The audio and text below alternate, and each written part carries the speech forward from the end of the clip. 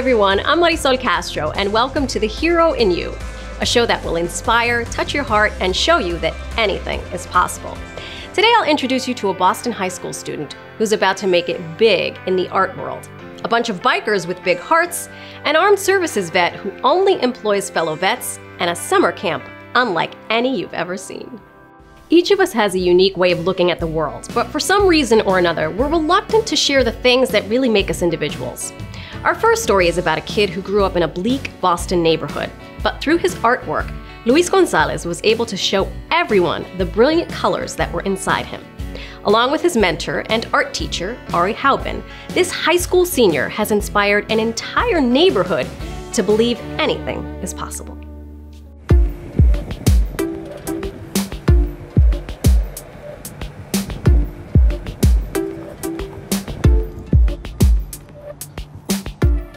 Life growing up, it was hard. It was nothing too easy. Living in Boston or Dorchester is a little rough neighborhood. Half of the people I grew up with, they're in trouble with the law or mixed up in some type of gang-related activity. It just, to keep yourself on a straight path, you know, that's what I really was trying to do. When my friend got arrested, I, realized that my life wasn't going too good. I could be the next one. What am I doing with my life? I figured out I had a passion on something I really like doing, art.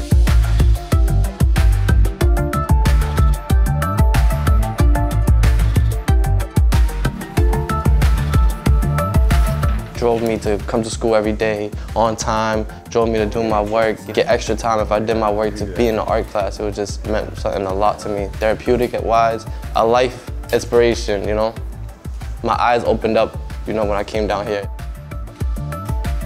Art was a lifesaver for me.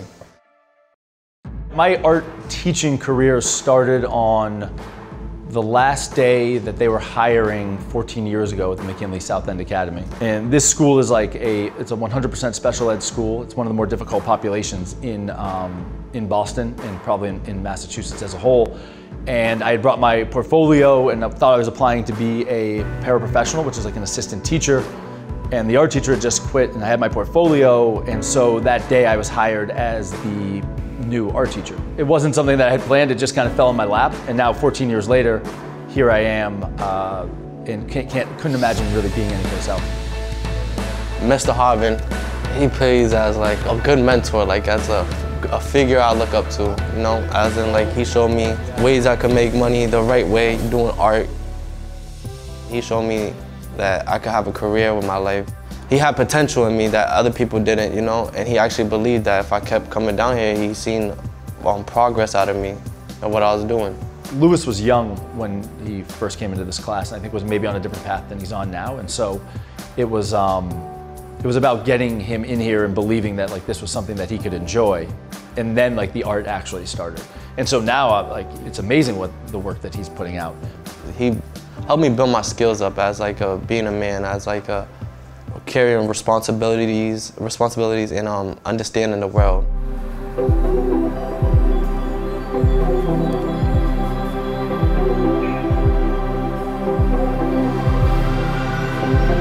How I got involved with the LIFEWTR project, it was Mr. Haube. He came down to me and he had told me he had a friend, one of his friends, and they was talking about me. I'm showing my art, and he gave a little background about me. His friend has felt that it was a good story, a good inspiration to others, I guess, in the world. So he submitted some of my art pieces, and they got back to him. It was surprising because I never think that they'll actually get back to him. That was just a chance that I'll never have or opportunity. But eventually, my eyes opened. He told me, yeah, they actually like your art. They want to put it on the ball. I was like, what? It just warmed my heart, This process started well over a year ago of us submitting work, submitting the story, submitting different work. It might be happening, it might not be happening. And so by the time it actually happened, it was still is this happening? So it wasn't really until LIFEWTR showed up with their cameras to shoot the short film for Luis and brought the bottle that you were like, oh, this is real. And then at that point, it was this is also amazing. The art I had painted on that bottle, it means daydreaming is what I do most of the time, you know. I daydream about creating pieces, and most of the time I'm just dreaming about, you know, art. It's just like creativity that pops up in my mind. It definitely makes you want to look at the bottle. You have to look at it, you have to read it, so it catches the people's eyes. And that's what I want people to, you know, look at me and catch their eyes, you know. It's that bottle, it's like, it's me.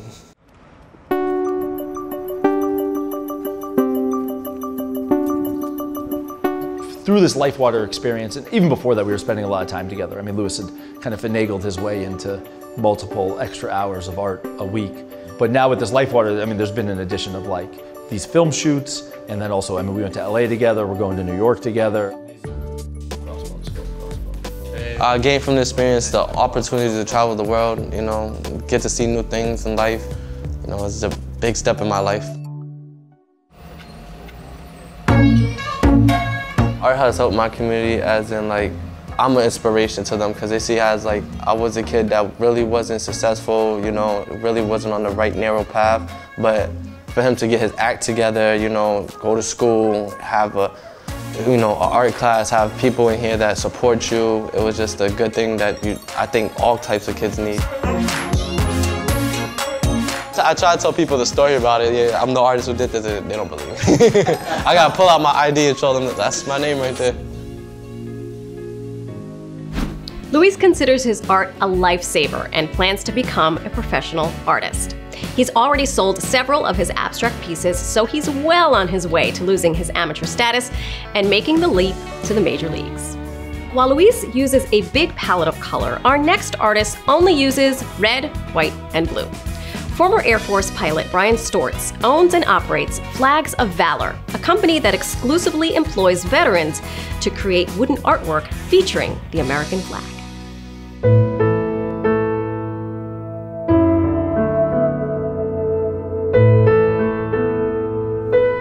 The American flag means a lot to me. My whole family served over 70 years of service. It's about duty, and it's about honor, and it's about sacrifice, and it's about patriotism and just being proud to be an American, and I'm honored that I got to create a company that gets to promote patriotism by creating American wall art while doing that with combat veterans. So my military career began in the Army. I was an infantry paratrooper, joined the 82nd Airborne, you know, right after high school, and spent 3 years doing that, jumping out of planes, and I loved it. And my time was up, and I decided to, you know, go to college, and I went to college on the scholarship fund from the Army. And 9/11 happened, and like most Americans, I was upset. And so I had a unfinished chapter in my book that I wanted to, you know, finally close, that I never served in combat. Everyone in my family, my brother, my sister, my grandfather, you know, my father, all served. So I had grown up in an Air Force family, and I decided I wanted to become a pilot. So I joined the Air Force, and commissioned in 2005. I went to pilot training, and then joined the Air Force Special Operations. I deployed 9 times, and on my 9th deployment I had sustained an injury, and that was my last deployment. When I had gotten injured and I was going through rehabilitation, you know, I always wore a flag on my shoulder. All of us do when we serve. And I didn't wear that flag anymore because I didn't wear my uniform during rehabilitation. And so I kind of missed that. You know, I'd had that on my shoulder for 14 years, and now I'm not wearing it every day. So I wanted an American flag made out of wood. The one that I found was beautiful, it just wasn't made in the United States. And I thought, well, I mean, that upset me. As an American, I want to be able to buy American art, something that's created in the United States. So I just started making them myself. All of our guys are veterans. All of our craftsmen are combat veterans, and they bring a lot to the table. They didn't have any prior woodworking experience, but they're all very creative and they're driven. So what I really get out of making these flags and, you know, working in a team of veterans is the flag means a lot to me, and being able to put my heart and soul into making these flags with a team of people who the flag means just as much to them. I fought for the flag and for the country. I had lost my husband in April, and I just found these guys out of the blue, and I was missing that feeling of brotherhood, of family, of camaraderie, and the flag is 100% that. that embodiment. And then to realize that there's a company that makes these flags by men who've suffered so much and sacrificed ridiculous amounts that most of us would break. And I was sort of walking around in a daze, feeling very numb. And I walked in here and it just went away. So the reason I hire veterans is because I am one. I know what motivates them, what motivates me, being very patriotic. What I found was art is very therapeutic, and so I wanted to hire combat veterans for our craftsmen to create the art so they can have an environment they can thrive in. Whether it's the military background and what the flag means to them, nobody wants to put their name on a bad product. And there again, I think that might be one of the biggest differences between that and any other job I've ever held. There's a lot of places that people are there just to pick up their paycheck. They go in, they hit their 8, they go home. But here there is a lot of pride in what we're doing. What makes everyone I work with so special is how fast everyone is able to use their skills in the military to learn and adapt to things they might not have had any experience doing before. All right, have a great day, bye. I realized this would be a viable business when I started creating flags and donating them to fallen soldiers' families. And what I found was that it was very philanthropic. It was that feeling you can't buy. This business is spreading American values of what we want our children to be, of what we want to be. We're all patriots at the end of the day. We're all Americans, you know? We say that all the time. We're veterans, we're non-veterans. At the end of the day, we're all Americans. Getting to be an entrepreneur is a privilege, but getting to work with America's finest is an honor. Flags of Valor uses only American-made materials and employs 40 full-time employees, all of whom served in the armed forces, and many who were wounded in combat. For his contributions, Brian was honored with the 2019 Small Business of the Year Award. Sir, we salute you. Whenever I think of camp activities, I think of sports, swimming, boating, and singing around the fire. But at the Wallingford Work Camp in Wallingford, Connecticut, local resident Connor Filkins supervises over 400 campers in the activities of hammering, sawing, and painting. By the end of the season, they will have refurbished an entire neighborhood.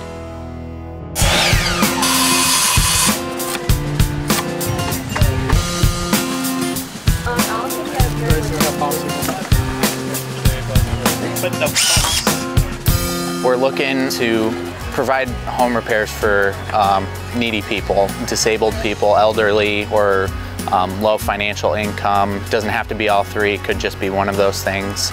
It's an opportunity to foster some really amazing relationships between our community and people that aren't from our community. Just being able to bring some hope and joy into the lives of the residents that we're working for.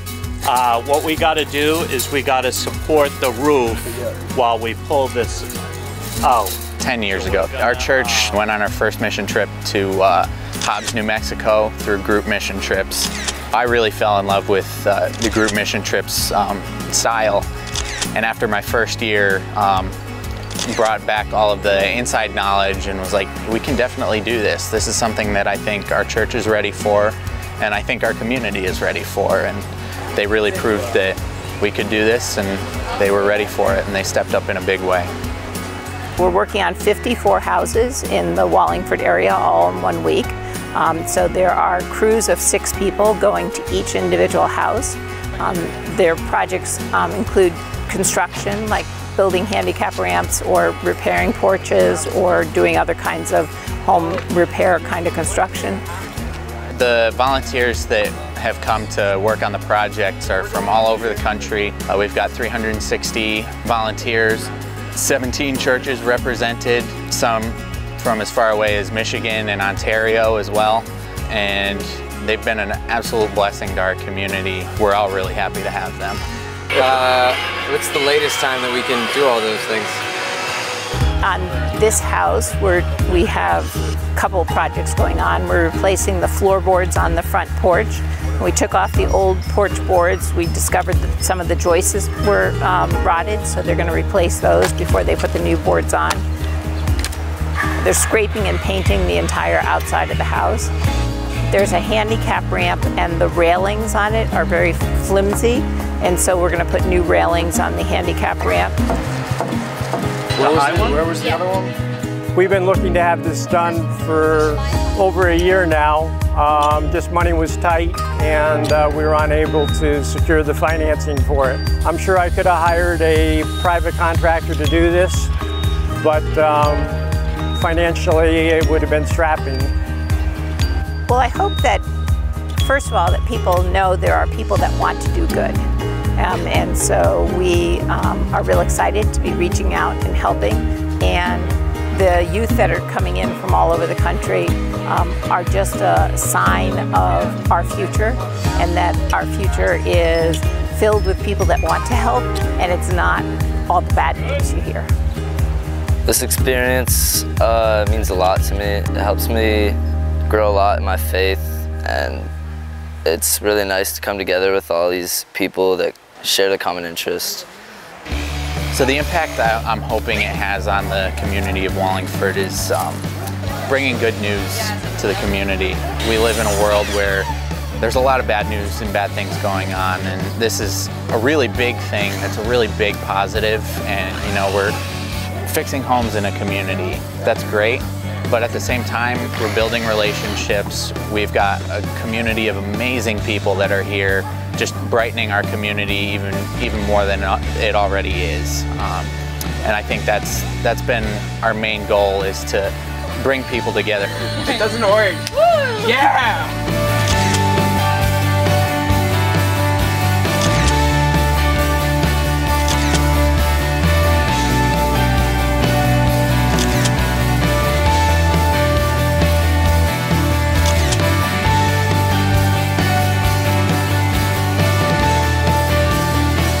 I think any of the work that's being done will definitely, you know, help our value of our house, and you know, certainly make the community better through their work. The camp attracts volunteers from all across the country and Canada. Teams of 6 work together repairing more than 50 houses. Keep up the good work, Connor and crew. Here's another crew who's out roaming the countryside doing really good deeds. Except when you first see them, you'd probably think they're out looking for trouble. These leather-clad burly bikers are members of BACA, or Bikers Against Child Abuse, a motorcycle club dedicated to helping abused children in any way they can.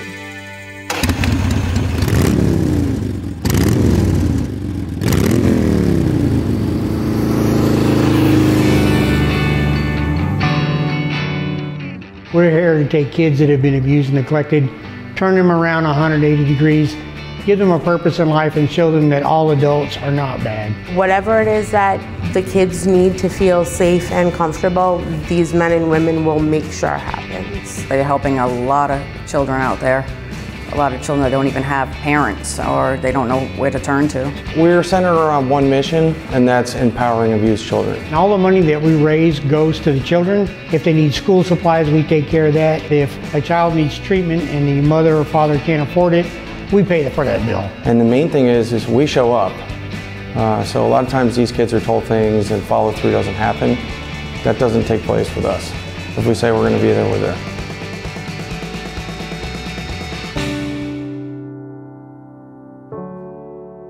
We found out about BACA through a friend of ours, and I made the phone call, which was the best thing we ever did. They came to every single court date, even if I had to go back and back and back and back.